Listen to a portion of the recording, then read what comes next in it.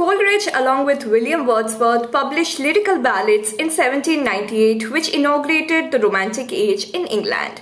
Coleridge's famous poem, The Rime of the Ancient Mariner, was a part of lyrical ballads. Coleridge contributed a total of 4 poems to the 1798 edition of lyrical ballads.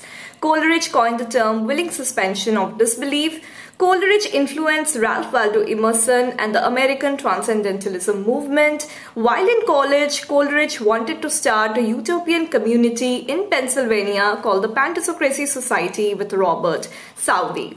Coleridge's famous poem Kubla Khan was a result of an opium-induced dream.